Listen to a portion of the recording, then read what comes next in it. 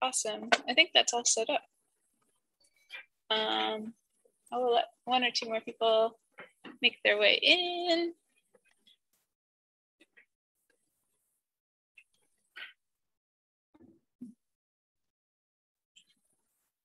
Neat. So thanks for joining us, everyone.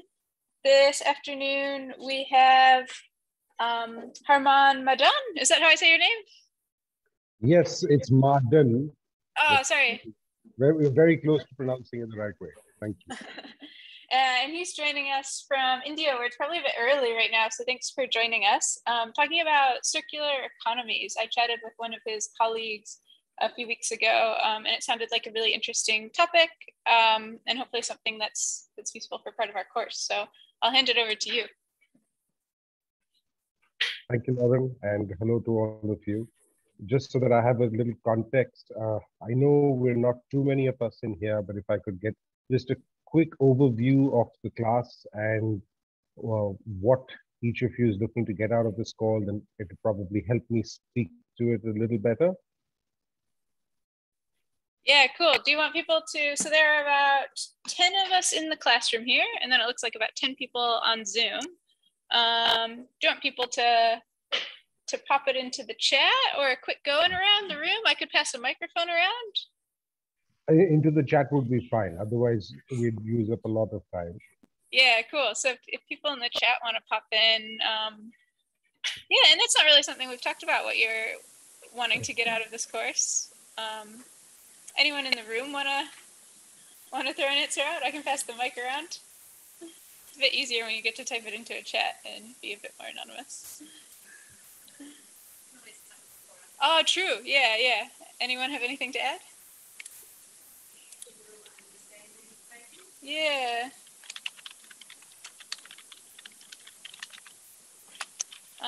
And I did watch your talk from the Auckland, from that conference that was recorded, and I guess just learning about it was really useful. The term circular economy, I guess I hadn't known about that before, but then how it can relate to New Zealand specifically and how it relates to climate change. Yeah. Oh, cool. Yeah. Awesome. And we had one person in class say that they're especially interested in what the challenges of implementing a circular economy are and who's taking on those challenges. Fantastic. In fact, that's what we start with. Cool. Oh, and we've got one in the chat. Personal interest and overview of climate change. So hopefully that helps you to start. Is that all good? Yes, absolutely. Thank you. Perfect. We'll let you go then. Yeah. And I'd love for this to flow organically. So please, at any point in time, while I'm presenting, if anyone has a question, please feel free to raise your hand. And I'll try and address it at that time, or else we can hold on and conclude all the questions later. But let's just keep it organic. And so I'll start with, yes, a focused overview of climate change. That's actually a very good starting point. As we all know, climate change is related to global warming, as we would refer to it earlier. And this is a consequence of the amount of heat that ends up being trapped in the Earth's atmosphere, which in turn is a consequence of fossil fuel use. And now, why is this? Here we need to make the distinction between fossil carbon, which is the carbon that we utilize from fossil fuels such as coal and oil, and biogenic carbon, which is what is produced by the biosphere, by all living things. Now, biogenic carbon goes through an infinite cycle, right? We're all familiar with the principles of photosynthesis, the creation of glucose being the basic energy that all living things require, and the food chain. So this carbon goes through an infinite cycle. It's recycled countless times and has been for millennia. The problem occurs when, or has begun to occur, when humans have discovered fossil fuel use and our overdependence on fossil fuels and the way our energy systems are designed today.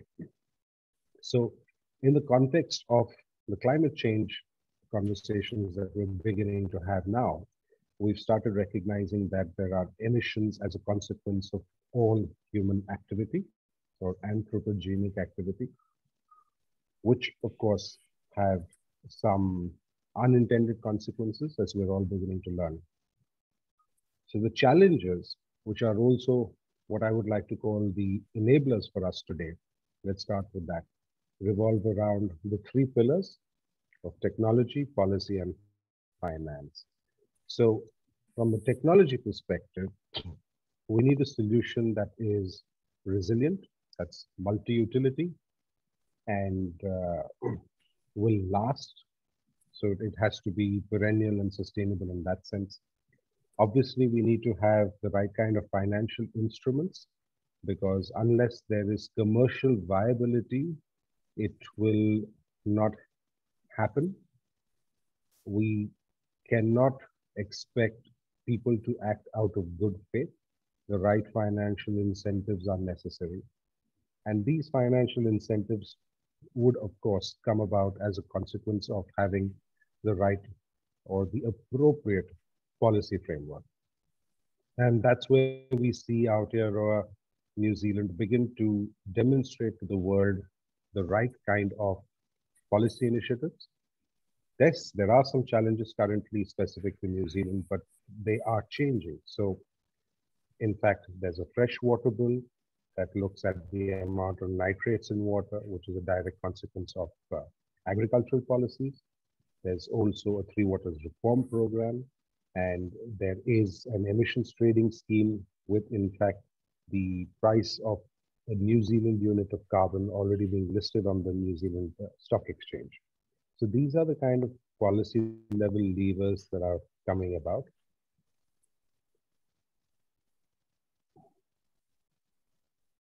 Right. So our focus has been primarily on the areas of waste management and trying to create a circular system whereby we manage our waste in a more sensitive manner and recover resources from it. These resources are primarily in the form of energy and nutrients. But before we get into that, this is just a quick overview of what our current waste management systems are. So starting from the left, that's a sludge pond somewhere in the Lakes District on the South Island. These are sludge ponds where essentially all our waste goes and ends up where it dries out. That's one option that we have for managing our waste. Sometimes we utilize mechanical systems that use heat or solar energy to dry out sludge. And then ultimately we send it to a landfill or we discharge it directly into waterways. And this is a problem for obvious reasons. It's not only is it unsightly, but it's not good for the environment or the local ecology, and it's definitely detrimental to public health. And when we look at wastewater and waste emissions in general, what we've begun to see in the New Zealand context, of course, this is a breakdown between scope 1, 2, and 3 emissions. So scope 1 emissions are the emissions that are directly related to the production or the release of greenhouse gases by that process. The scope 2 emissions are obviously a consequence of the energy use by a utility and how this energy has been derived. So there's obviously an emissions factor associated with the production and transmission of energy or electricity as we understand it. And lastly, of course, there are scope 3 emissions, which are associated with the final disposal of a residue or an end product. So this is what we see in the New Zealand context. And obviously, the largest proportion of emissions come from methane, from waste, and to an extent, nitrous oxide as well.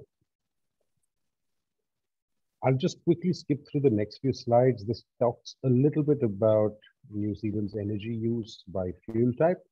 And here, of course, there is a belief, a well-held, long-held belief in New Zealand that the bulk of energy generation in New Zealand is renewable. And that is partly correct. New Zealand has a significant degree of installed hydropower. but it does not necessarily have a complete utilization. So the installed capacity and the actual generation, there is a difference in that.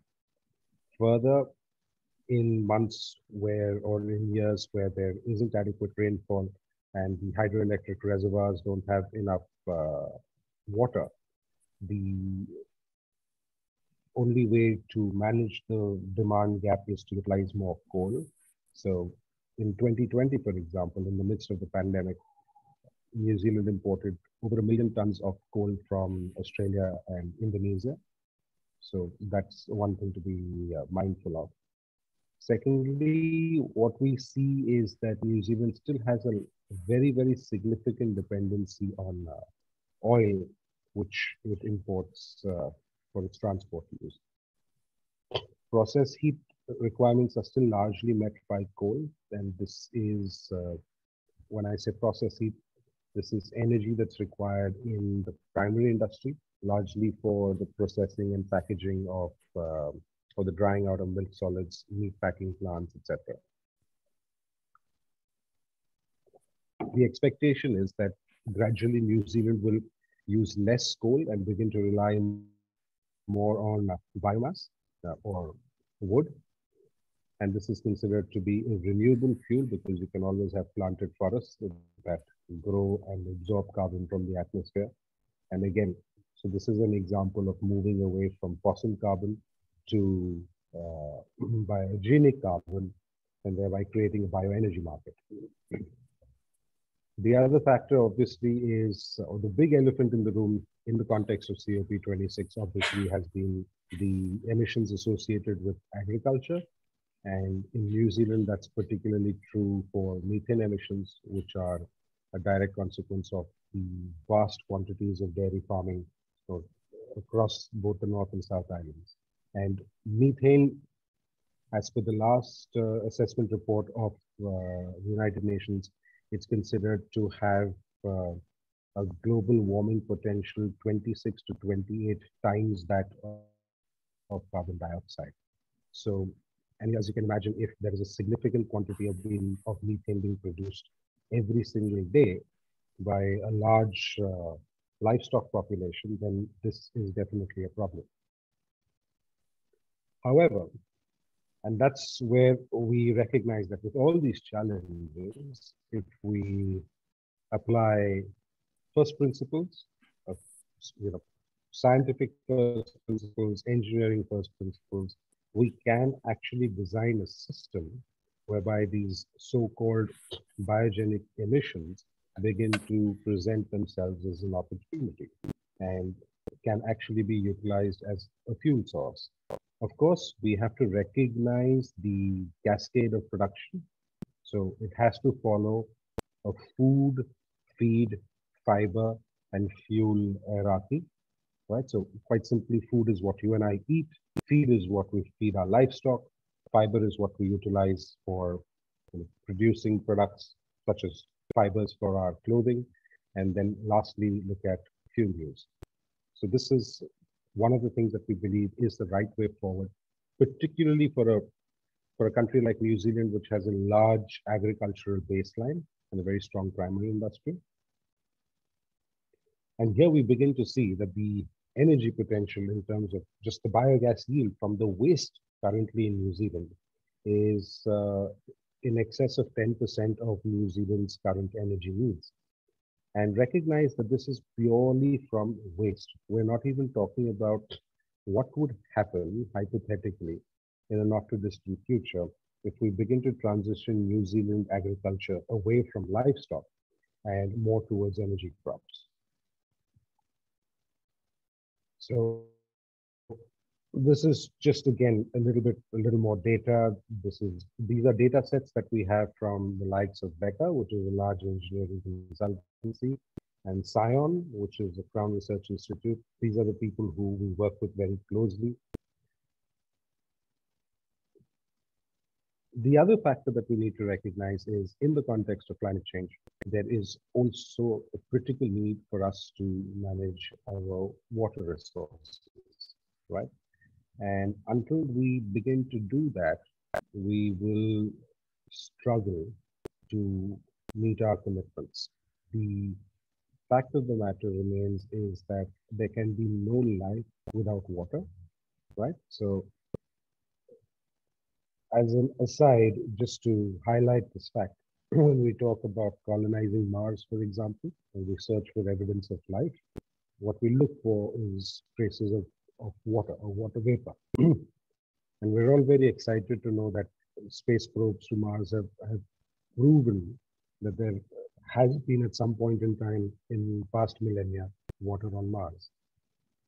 But without water, we cannot have any life on Earth.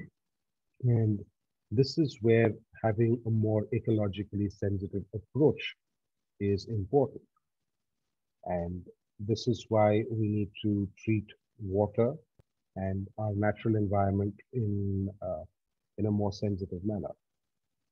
And this is where we see that the existing processes and systems that exist in the natural world can actually provide us the clues about how we treat our waste, right? And so that's what this slide is about. I won't get into too much detail here. I'll save it for some questions. But I'll pause and ask, does anyone have any questions so far?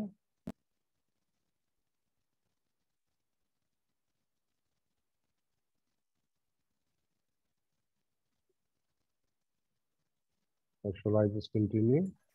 Oh, we do have a question. Sorry, we muted ourselves. What's your question? I was wondering how the biomethane or the biofuel would be harvested and how expensive it would be.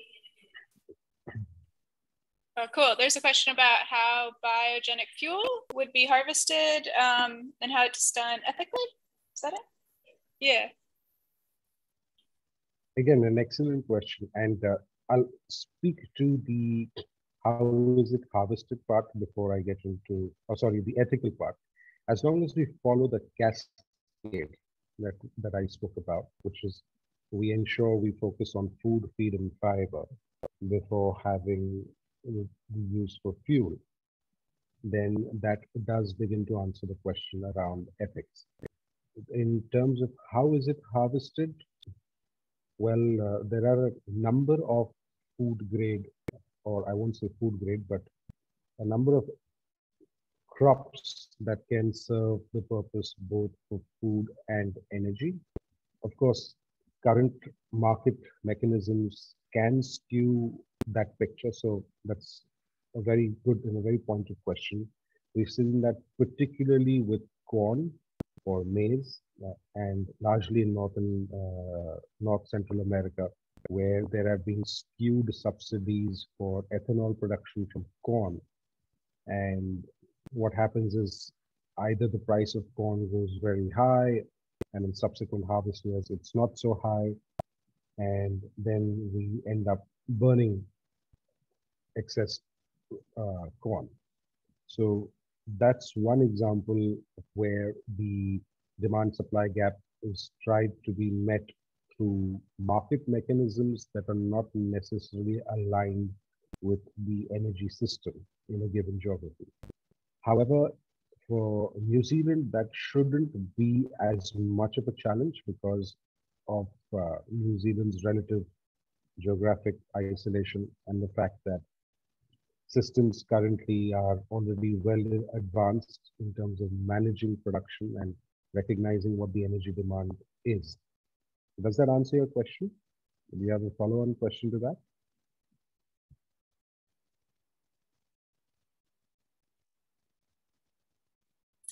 No, that was great. Thanks so much. We'll let you, I didn't think there are any other questions here, so thanks. Okay, so now we'll come through to trying to make a distinction between a linear model and a circular model. And as we know, our current economic systems are largely a linear model. So it's about extract, it's consume, it's dispose, and this is where we begin to find the challenges around how we live. Whereas a circular model, and particularly what we're trying to do today, I'll talk about today, is about recognizing that what we use and what we consume We have to be mindful of our consumption, mindful of our production, and create a system which has little to no waste. And in fact, the processes or the byproducts of a given process should feed into the next. And that's what we mean by a circular economy or a circular model. So this is, of course, just a pictorial representation of what we mean or what I was speaking about earlier. And this now brings us absolutely to what it is that Elementary Systems does. That's the company that I founded in New Zealand with my partner, who Lauren had spoken with a couple of weeks ago. So Elementary Systems is a company that designs, installs, and commissions integrated waste treatment plants. And when we say integrated waste treatment plants, these are by their nature plants that treat any and all forms of organic waste, including sewage, sludge, slaughterhouse waste, green waste, any form of organic waste which otherwise is disposed of in landfill or left in open windrow composting units is processed. And the energy is recovered to not just run that process itself, but at scale even supply energy where required to the local environment. And the point of this entire system is obviously to reduce the scope 1, 2, and 3 emissions, to create more energy efficiency, to have resilience, and ultimately also, as a byproduct of this process, create stabilized pathogen-free organic fertilizer, which then is used in agriculture and substitutes chemical fertilizer. So what very few of us may be aware of is that our agriculture causes a lot of greenhouse emissions, and not just from dairying or livestock farming, but in fact in the creation of synthetic fertilizers. So we need to produce, or we believe we need to produce chemical fertilizers in order to meet our food and feed requirements. And we do this with extremely energy intensive processes, which ultimately rely on fossil fuels. And we use, believe it or not, natural gas, which is largely methane, as the primary feedstock for the chemical process of synthesizing chemical nutrients. And we mine phosphates. And the world is already achieving peak phosphate. Phosphate is, or phosphorus is one of the primary nutrients used in agriculture, and we're expected to reach peak phosphorus in 2026, I believe, is what the last update was. And for New Zealand particularly, all of the phosphorus that New Zealand agriculture utilizes comes from the Western Sahara. And there are human rights activists who refer to that as blood phosphate, because it's phosphate that is mined without the consent of locals, but that's a whole separate political argument that we won't get into. But the point is, all living beings, or I'll be more specific, mammals, so humans, livestock, they produce, and even birds for that matter, produce urea and phosphorus in their waste, in their bio-waste. And these are naturally occurring, naturally synthesized, and can be reutilized in agriculture, obviously provided it's processed in a scientific manner, in a hygienic manner.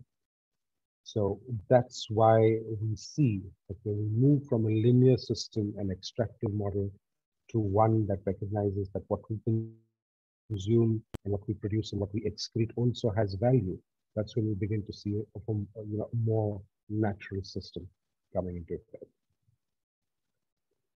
This is what we're beginning to see now, is that our current industrial processes are designed in a way that will, the inevitability that we will produce a lot of waste. There will be waste products, waste byproducts, there will be waste energy. And we don't think about it, right? Our disposal culture is something that we've become accustomed to. So we buy milk in cartons, we have disposable pens, disposable shaving razors, things that are everyday products that we stop thinking about. We buy food in disposable containers. Our food from the supermarket comes wrapped in cling wrap. These are just examples, very obvious everyday examples of how we stop recognizing that this is causing a problem for us and other species on this planet. And of course, one of the consequences of climate change is sea level rise, which I'm sure all of you are aware of. And that puts communities at risk all over the world. So historically, a lot of cities or a lot of great cities in the world are coastal cities for obvious reasons, because that's where you could trade. And so Auckland is an example, as is Wellington. I think pretty much every large city in New Zealand is a coastal city, and a lot of great cities all over the world are on the coast. So it's New York, it's Mumbai, it's Singapore, and these are all cities and communities which will ultimately face the brunt of climate change. And that is why we need to recognize that there have to be alternatives to how we design our built environment or our living systems. So, and here, for example, we see a duplication in infrastructure. This again is from a large city somewhere in the South Island. I won't get into specifics, but as you can see, they have these different oxidation ponds. They have sludge disposal areas. They have industry effluent treatment ponds. And everybody's building their own distributed infrastructure, each that comes with its own capital cost, its own operational cost, its own land requirements. So this is an inefficient method of treating waste. Whereas if you consolidate this infrastructure, you obviously avoid the duplication of capital costs, and your energy recovery and resource recovery improve. So that's a little bit about what I was speaking to you guys about. I'm going to stop sharing my screen now, because then we get into a few specifics about our business, which I don't know is particularly relevant to the call today. So I'd love to take some questions now.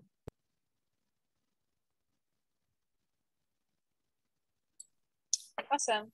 Thanks so much. One of the points that you had around moving from ownership to stewardship is one theme that we've heard before in our class. Are there any questions? If you're online, feel free to pop it in the chat or even unmute yourself and ask. Maybe raise your hand first. Any questions from people here in the room? Yeah. I just wanted, there was a figure earlier that spoke about New Zealand only 40% renewables. Was that in terms of, what was that referring to? Oh, cool. Yeah. There was a figure that spoke about New Zealand only using 40% renewables. What was that in relation to? Correct. So that's what I was speaking to you about, that the belief is that because New Zealand has a significant installed hydropower capacity, that New Zealand's energy use is largely renewable. So first of all, when we refer to energy use, we have to recognize two factors, that there is an energy mix, of which electricity is one part of it. There's also gas, there's petroleum, and then there's biomass, right? And even for electricity, while there is a significant amount of installed hydroelectric capacity, the plant utilization factor, which is it's a simple ratio of how much energy could the plant theoretically produce and how much does it actually produce. So the ratio of these two numbers gives us what is known as the plant utilization factor. In years where rainfall patterns are disturbed or there is less rainfall, the amount of water in the hydroelectric reservoirs is reduced.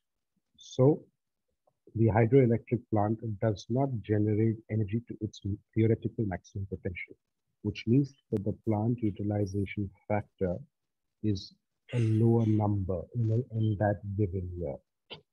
Now, there is still going to be a demand for energy or electricity.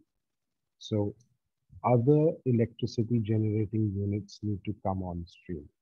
And this is where we see that fossil fuel based energy systems can supply that demand or that load instantaneously because they can be switched on. So that's what the 40% figure for New Zealand's energy use coming from renewables comes about. It does not include the use of petrol and diesel, which is used by the transport sector in New Zealand. It does not include the use of natural gas, which could be either through reticulated pipe gas networks or bottled gas. So which is why to say energy in New Zealand is renewable is a misnomer. Awesome. Thanks so much. And I think even that first bit is a really good point of we talk so much about New Zealand being mostly renewable or having a large percentage of renewable energy, but we really just mean renewable electricity. Our electricity comes from those renewable sources and not energy as a whole. Yes. Was there another question? Yes,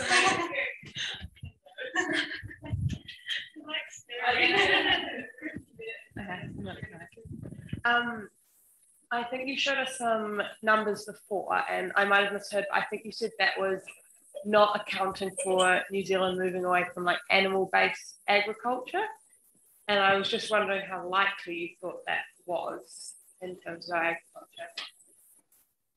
I'm not sure if I misheard any of that.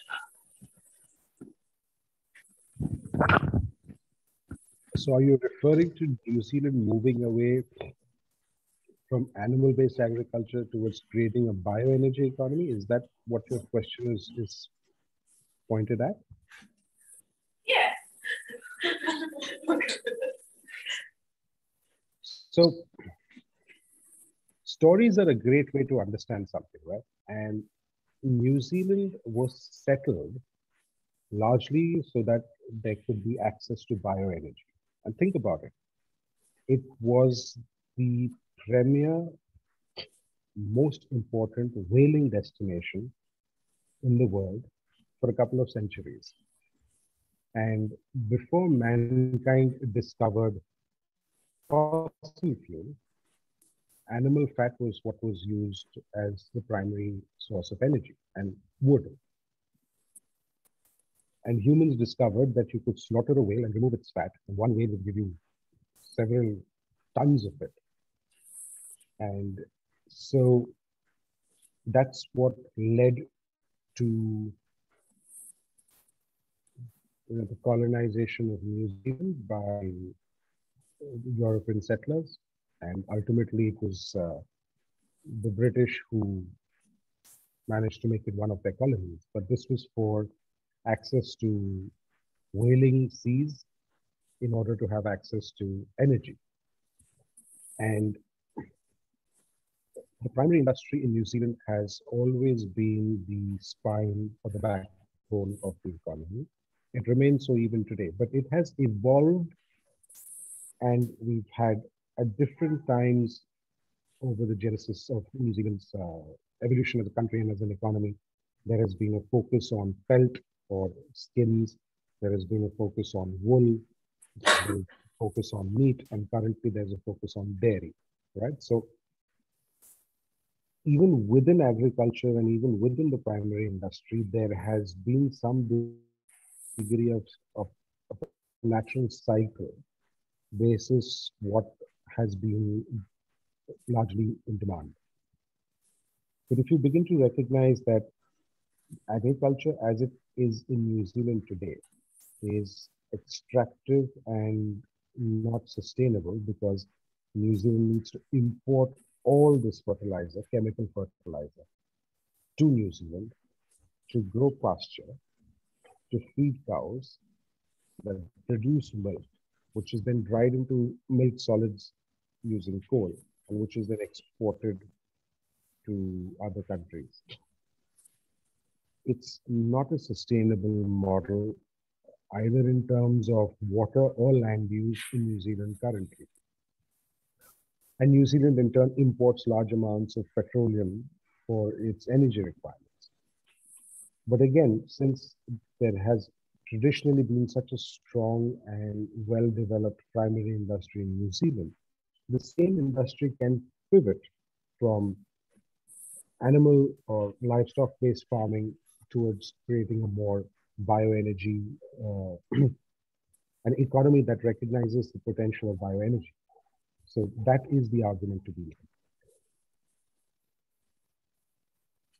Awesome, thanks so much. Are there any other questions for people in the room or on Zoom?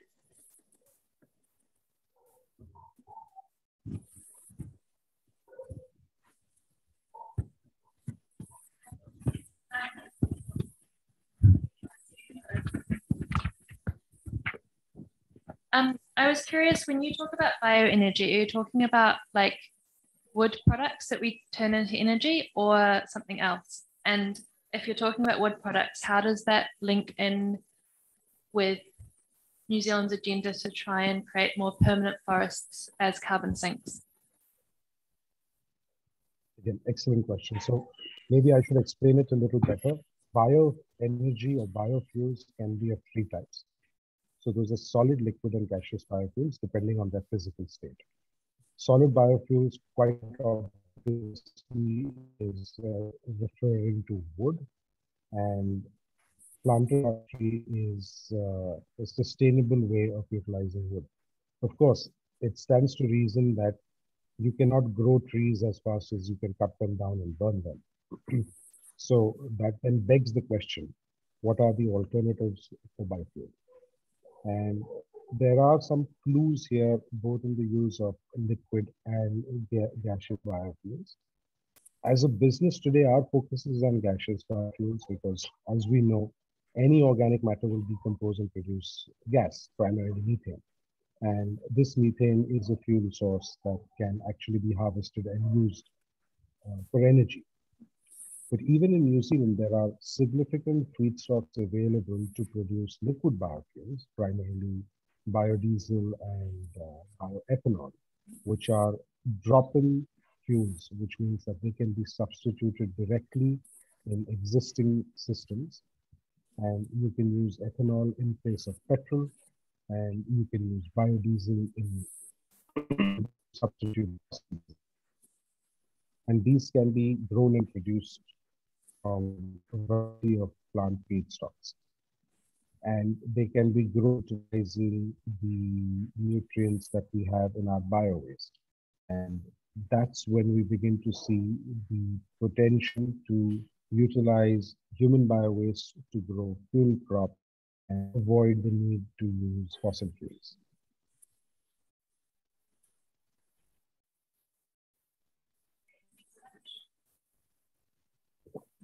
Are there any final questions from anyone on Zoom or in person?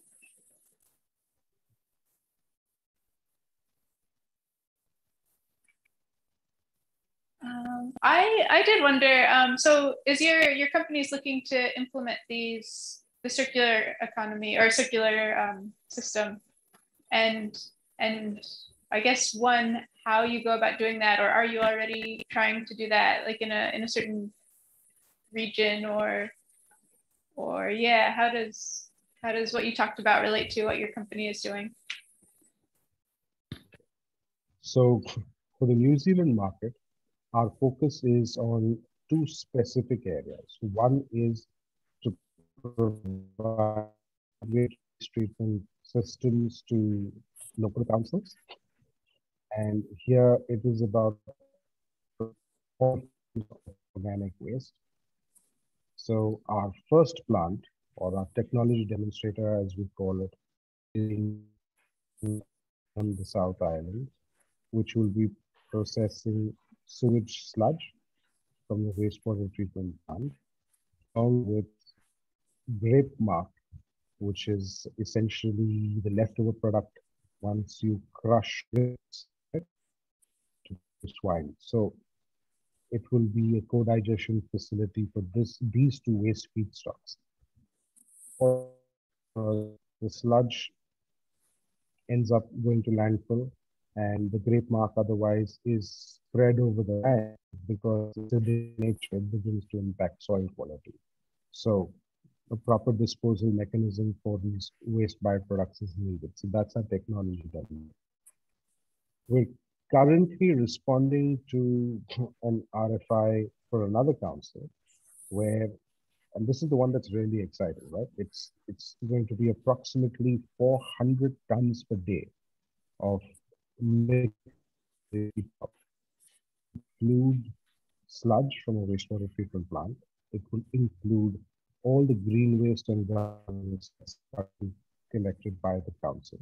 And it will also include waste from a meatworks a few kilometers away, which includes blood and paunch liquor. So blood obviously is self-explanatory. It's the blood of the animal that has been slaughtered. Paunch liquor is all the undigested or partially digested food within the digestive tract of the animal.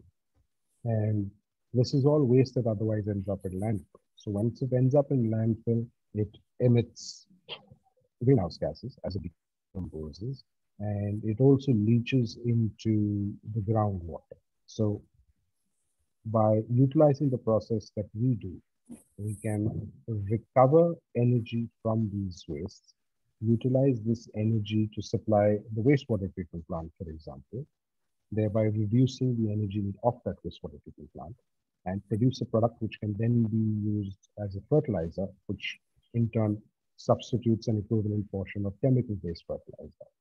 So that's one business case. The other business is focused at a meatworks, which is one of the largest in New Zealand, and which has a large process heat requirement, which is currently supplied by coal. And by waste available locally. So not just the waste from that one, but also waste from the neighboring areas, such as crop residues, which otherwise have no utility once the crop is harvested. So farmers tend to burn the standing stalks in the field because it's the quickest and cheapest way to clear the farm.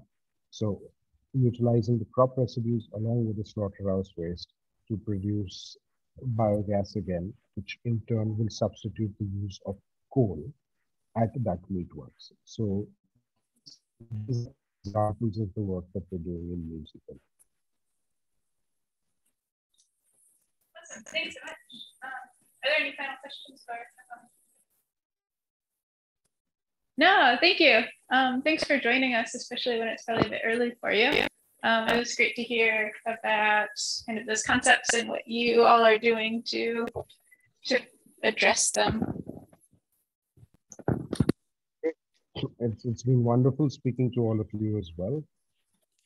And Lauren, you have my email address and Matthew's email address. So please feel free to share it with the class. If anybody has any questions, then we'd be happy to engage with them. And do follow Elementary Systems on LinkedIn. that's where we have some sort of a public profile currently. So awesome. Yeah. If anyone realizes that they have further questions, I've got contact information and stuff like that. Cool. Thanks so much. It was great to meet you. Thank you, Lauren, and thank you, class. It's been nice speaking to all of you. See you. See ya. All right. For everyone on Zoom and here, I do have a few things before we leave. I'll keep it recording for anyone who watches this. I was just going to look at the schedule and see if anyone had any questions and go over a couple things.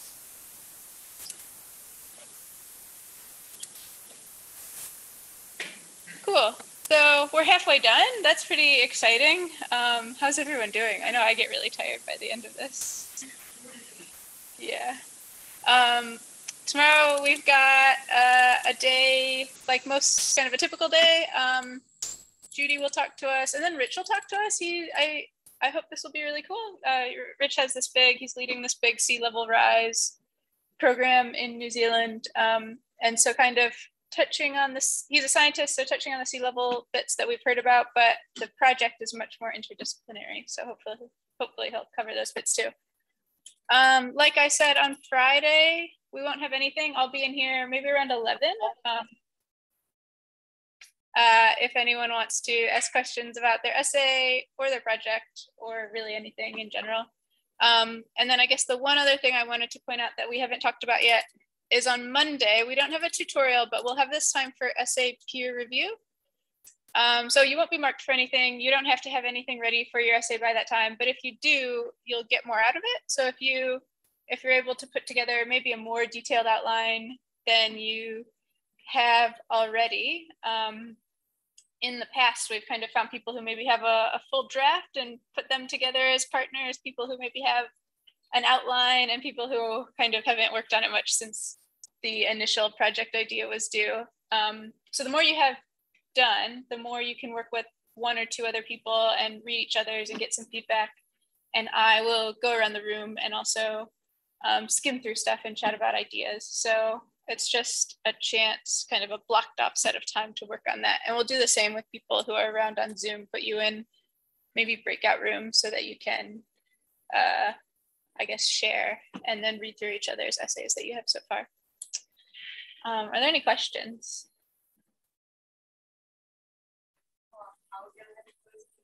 Oh yeah, does anyone who attended the lecture have a problem if there's no quiz? Nah, cool. Yeah, so no, there won't be any quiz for this lecture. Neat. Any questions for anyone on Zoom? Nah, I'll stop sharing and stop recording now then.